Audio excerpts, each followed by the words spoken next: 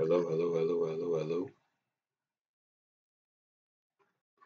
Anybody home?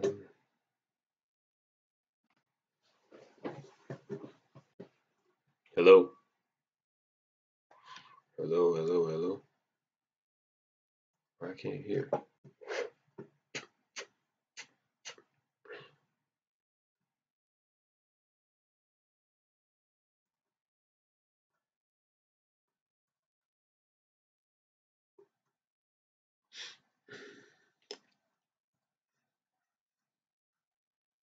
And you can hear that.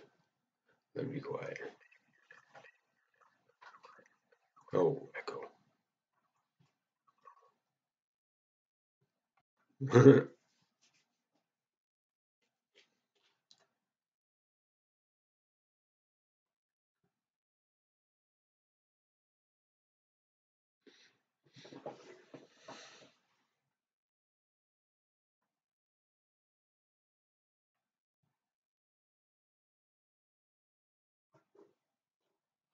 Zero people here.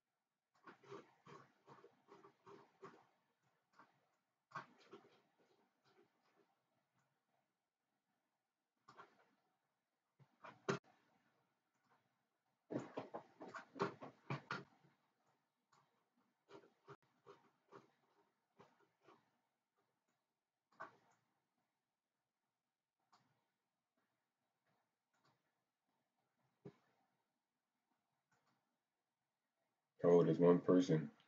What up, Danny? Danny Malone, you're the only one in here. I'm gonna wait till 7 o'clock to start. So please be patient.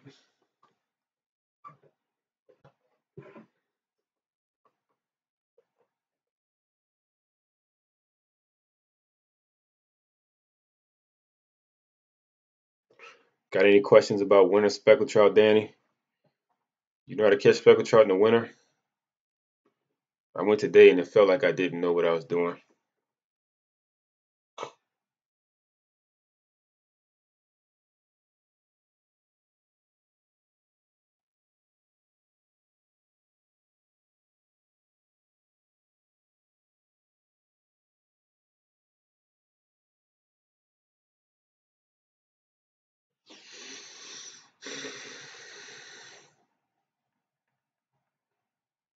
Oh,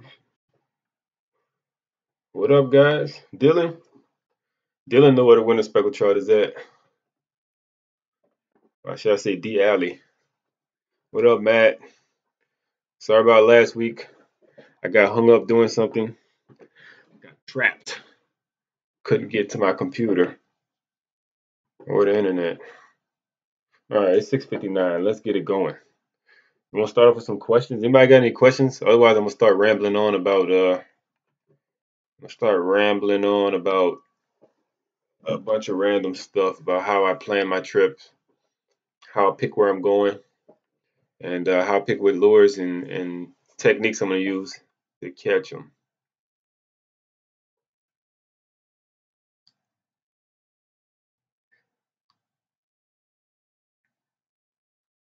Yeah, I've been hearing a lot of good reports down 23, Harold. That's a really good area to fish. It doesn't get a lot of all right, Lord, just got my notes down here. Doesn't get a lot of traffic. A lot of locals fishing down there. Let me see. Put my notes right here. Let's see.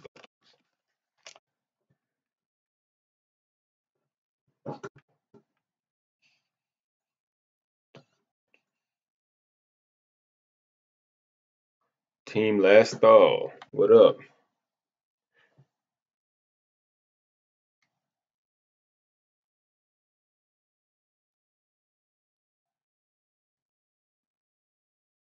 What up, John? Winter speckled trout fishing is the best. You don't have to burn too much gas. That's what I like about it. you can just launch and catch a limit of trout right there at the launch. Oh, who's controlling this right now? This is way behind.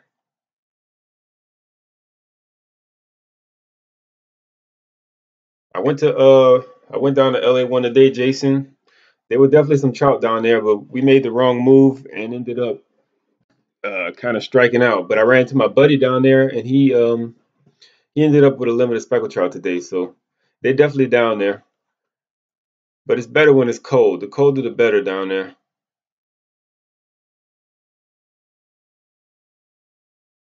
All right, so I guess I'm just gonna start rambling. Anybody got any questions before I start rambling? I'm just gonna do a quick 30-minute ramble about how I choose where I go fishing in the wintertime because I feel like that's really the key to being successful is choosing the right spot based on your weather conditions. Because winter fishing is really pretty simple. Winter speckled trout fishing is really simple. The trout are really close to the launch. They're hungry and and they're pretty easy to pattern out once you get them once you get on them. But in Louisiana, we have such a variable winter. It changes so much where we get those cold fronts where it's real cold, cold, cold, and then sometimes it'll be warm like it is right now, and kind of like spring type feel. And the trout will move based on what the water temperature is and what the air temperature is doing. Where's the map? The map is up there, ain't it? Can y'all not see the map? Oh, the map on the wall, man. The map on the wall. I gotta get some real tape. I'm confused. I thought you was talking about Google Earth. Wait, why am I waving like that?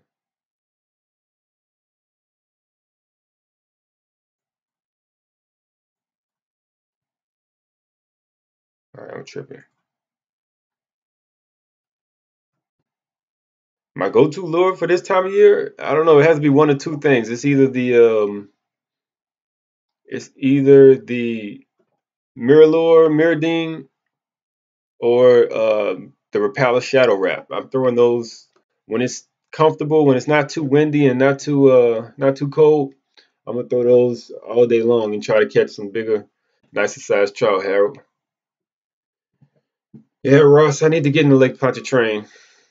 The last few years in Lake Pontchartrain, we had a nice run of shrimp, like right around this time of year, and the trout have been pretty active. But it all depends on the weather. It all depends on what the winds are doing and if we're able to get out in the lake. I fished Lake Pontchartrain a lot in the wintertime when we're in between the fronts. Like right now, this past week when we had these light winds and warm weather, it made fishing in Lake Pontchartrain pretty easy. I went out there on Tuesday. I didn't catch a trout the whole time. I caught freshwater catfish. I caught bull reds, but I didn't catch any trout. But yeah, weeks like this week, you want to fish shallow. You want to find areas where there's oyster beds. You want to find grass beds where it's shallow, like Bayou Avenue is a really good area. There's a lot of grass beds along the shorelines. You want to get along these rocks here when it's warm like this, and throw your suspended baits, your mirror lures, your corkies, and your Rapala jerk baits like X wrap or shadow wrap, stuff like that. Danny, what temperature do they stop feeding at? I don't even know. I've been out the last few years. I've been going out on the coldest day of the year. I usually fish right here in the slip here, and I've caught them. I've caught them in like 30-degree weather where I didn't really even want to be out there, but I had nothing better to do. So yeah, on those real cold days, you want to find areas where the water's not really moving, where you got some deep ledges, like back here in the Michoud Slip in Chalmette. Uh, this is a really good area to catch them in the wintertime. All through the intercoastal, it's all deep through here, and it's protected where you have these levees. So no matter which way the wind is blowing, usually out the north, you can hide behind these walls. But usually, rule of thumb is generally like 50 degrees. Once it gets to 50 degrees, they stop biting. Yeah, Dylan. D Alley, you're right. Yeah, that's what I've heard. But I don't know if they ever really shut down because if you think about it, you catch trout every now and then when you it just gets real hard when it gets cold. They don't feed like they usually do if it's above 50 degrees. But either way, once that temperature starts getting into the 50s, like 52, 54, 55, it's gonna be hard to catch them. You got to slow way down and fish those deep holes. But yeah, now what are we gonna talk about? So yeah, Ross, man, I gotta hook up with you one of these days, man. I need to get on the boat. I haven't been on the boat in a couple weeks. My boat is out of commission, so yeah, I'm trying to get on the boat with somebody soon. Out of kayaking. But in the wintertime, you also want to pay attention to your water level. That's another key. Um, when those fronts come through, it'll blow all the water out the marsh, and so you really want to just abandon all those grass beds. Like I said, in these rock piles, the fish are going to be sucked way off, and they're going to be down in the deeper areas. So you can just avoid all of that. It makes it easy to fish when the water's real low. Like even down like St. Bernard out of Hopedale, a lot of people fish Lena Lagoon this time of year, Hopedale Lagoon and all that. And like when the water's up, like it is in this picture, yeah, you can fish all the shoreline. But when it goes down, let's see if we can find a low water picture. I know there's one somewhere. There's a good one in Point of Shin. If I can't find one here, I'll show y'all. But yeah, let's go over to Point of Shin. When the water's real low, it makes it easier to fish, I believe. That's what makes winter fishing so much fun. Is you can retreat into the deeper areas and know that the fish are going to be stacked up. So when the water's high, I fish these little drains in the wintertime with the suspended baits. Or you can fish over these. These are like all oyster reefs right here. You can fish over top of all this stuff when the water's high. But once the water sucks out, the fish can't hide there anymore. It's pretty self-explanatory. Where is that picture with the no water at? Should have been more prepared. Right here. Is this it? Oh, you can see the oyster beds really good in this picture. But yeah, all these little edges you can fish over top, or you can kind of see where they have oyster reefs right here. Fish over top, but once the water goes out, you just fish in the deep trough, the deeper areas, and the fish will be stacked in it. The outside bends of bayous, the the dredged canals, like the main canal, like right here, it's gonna be really good fishing. Let's see what y'all talking about. 10, 29, 12. Let me see if I can find that. What's up, Alan?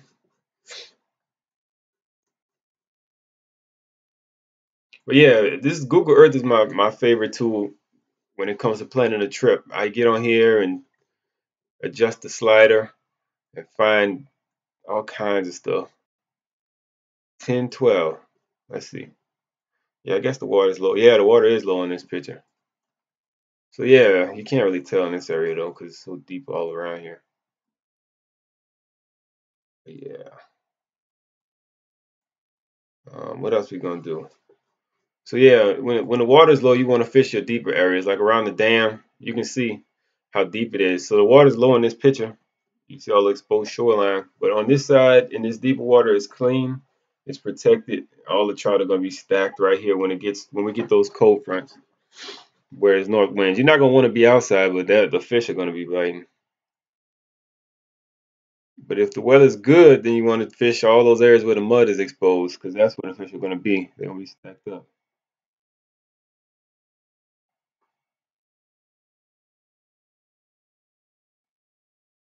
And those old Renos are tough, Ross. I'm about to call you Tim. Yeah, those old Renos are sick. There's a reason that design lasted for so long.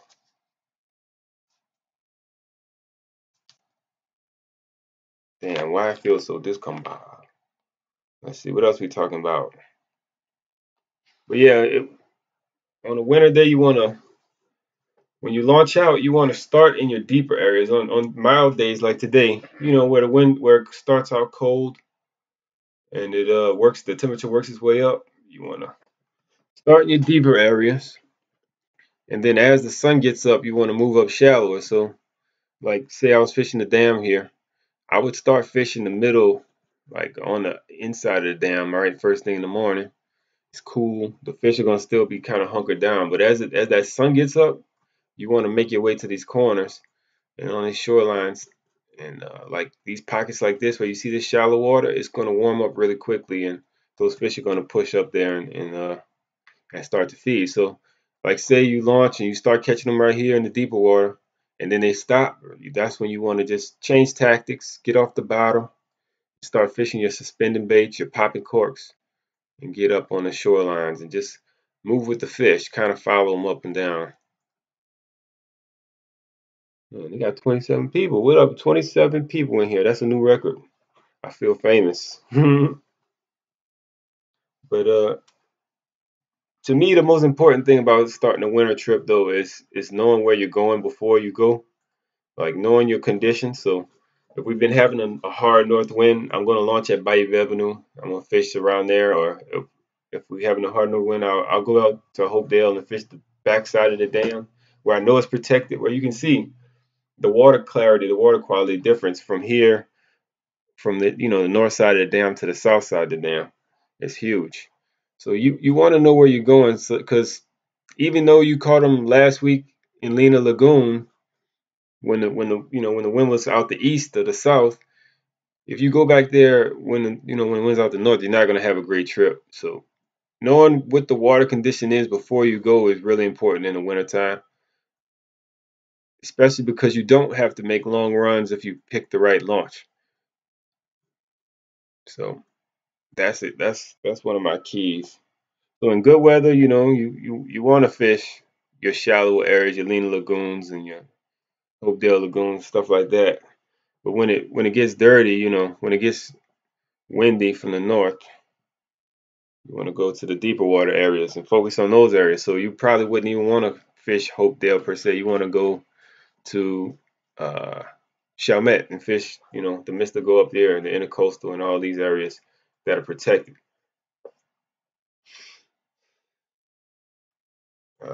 I like to use, let's see, I like to use the NASA Worldview to see my water quality.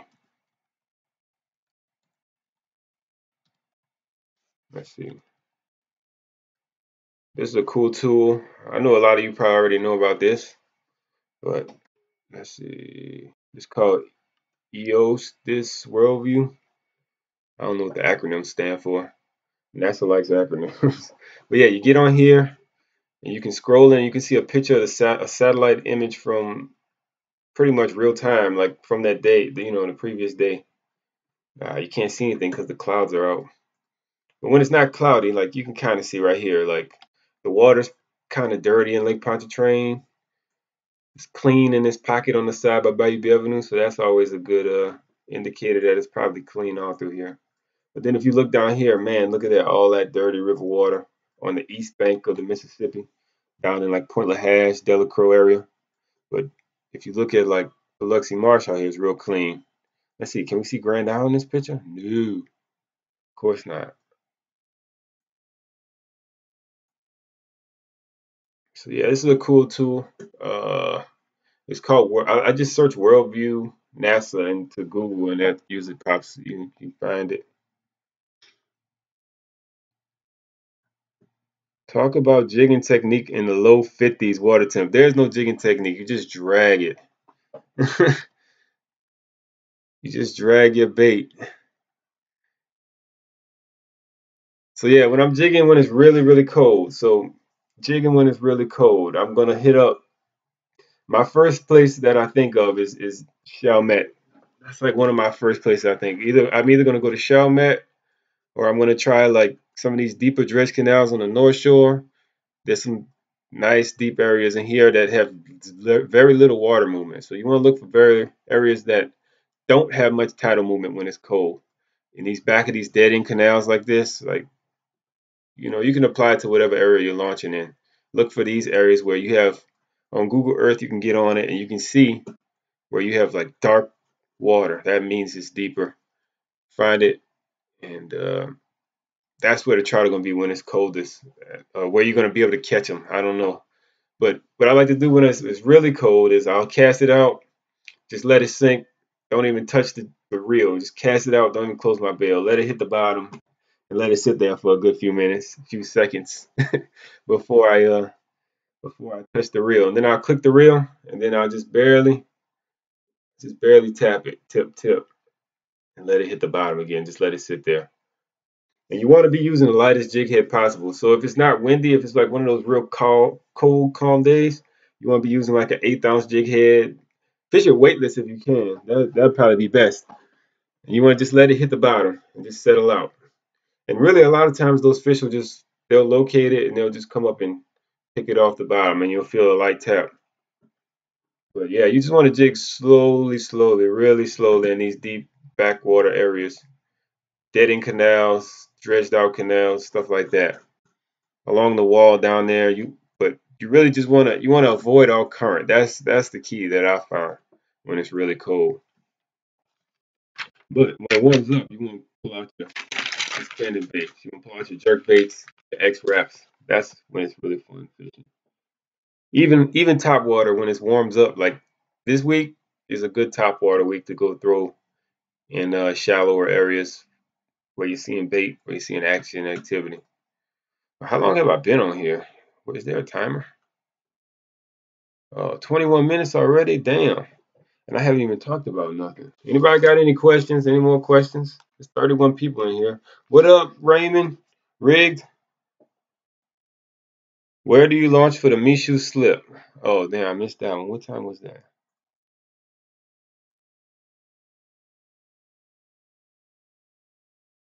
There's really no launch for the Mishu slip. That's a you can bank fish back there.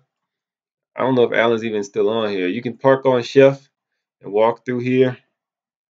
Yeah, why does it look so weird? It's 2012. That's why. Yeah, you park right here, walk down the levee, walk down this way. There's a little ladder right there you climb over. And then you can walk back here and fish off the bank. You ain't gonna get no kayak back there though, man. You got to be like Superman to get your kayak back there. But it's really good winter fishing. But if you really want to fish kayak winter time, like when it's cold, just go back here to Gohagen's Canal. Back in this canal, you launch right here at the Wrigley's Marina. Lots of nice deep water. There's lots of bass in here too in the wintertime. Fish these ledges. It's really deep once you get through in this canal. And then back in this area too. This is like a 40-foot dredge pit right here. It's crazy. It's got like straight vertical walls all along here. It's really deep.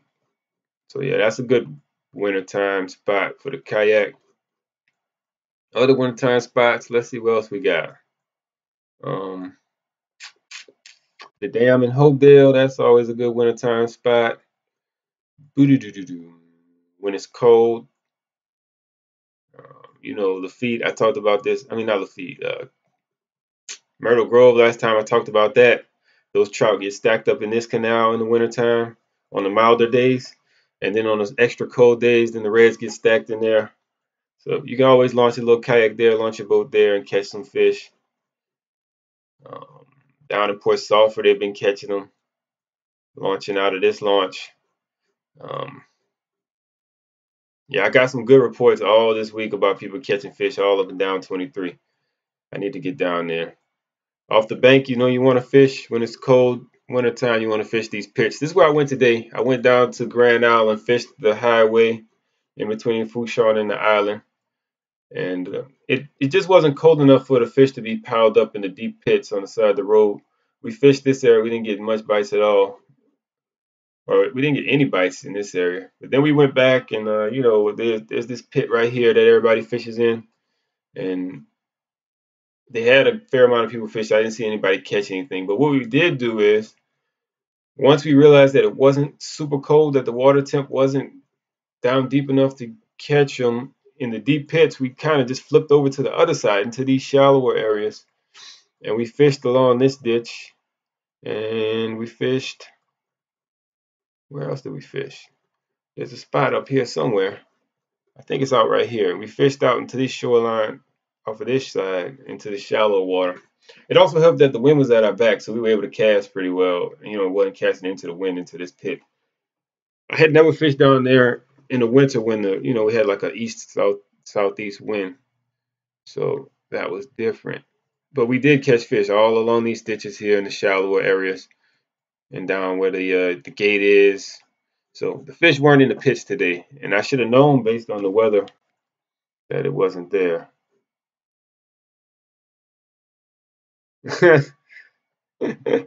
Well, all right, guys. Anybody got any questions? I don't even know what I'm talking about anymore. I hope this was maybe a little helpful. I don't think it was. What other spots do you fish in the wintertime? Man, I love Point of Shin in the wintertime. I don't go out there enough, but you can catch a lot of nice trout out there in the winter. All through this main canal here. And then once, when the weather's nice, like I said, all these black spots are like oyster reefs and fish attracting stuff. You can fish all around here and catch trout all winter long. And then there's like the old school sulfur mine out here.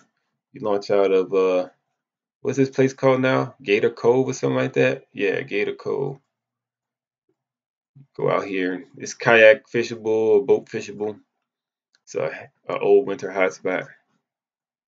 Anybody know anything about Terrebonne Parish? What's the name of that place? This place, ain't it? Lake Decad. Anybody fish out there? I heard that's a really good winter spot, Lake Decad. I've never been out there yet. Somebody take me out there. Show me the ropes. Yeah, man, there's a lot of nice trout in Point of Shin. I got this one spot I go to every time I'm there. I need to find some other spots because I'm gonna fish it out. But yeah, it's like every time I go there, man. Anybody got any questions? I'm about to get off of here. I'm really tired. I woke up at 4 this morning to go fishing, and I'm about to pass out. I don't know if you can see my eyes. I'm about to die. It's probably all right. Well, thanks for watching, guys. We're gonna be back next week. Drop a comment below what you want to hear me talk about. Hopefully, I can do a better job talking about that than when I talked about this. Good bank fishing in the wintertime in St. Bernard. Well, until the Jubilee happens when it gets real cold, um, when it gets super cold in St. Bernard, you can catch those redfish off the side of the road. But I guess right now, only thing I can tell you is, you want to fish the canal here in Hopedale. If you can get off the side of the road, there's a couple little pull-offs down here, like going towards Hopedale Marina. There's like one right here. Maybe you can soak some bait, jig on the bottom, and catch some stuff. There's a lot of little spots to pull off. This deep canal holds fish throughout the wintertime. And I know that for a fact. I know last year I had a buddy who caught a limited trout off the bank or in this canal up in this area. And then you can always go right here in Shell Beach at the end of the road. So when you can go to Campos Marina. Campos Marina, it's not right there. It's really right here, right here. But you can drive to end of the road here. There's this big parking lot area. You can fish right off into the Mystical right there. Same spot that all the boats are fishing right now. So yeah, you can try that. And let me know how you do when you go down there, man. Just drop a comment. March 9th in St. Bernard. Is that the tournament, Alan? I don't know. They're gonna be out there though. I wish they would include Lake Pontchartrain in that tournament. Then I'd get excited.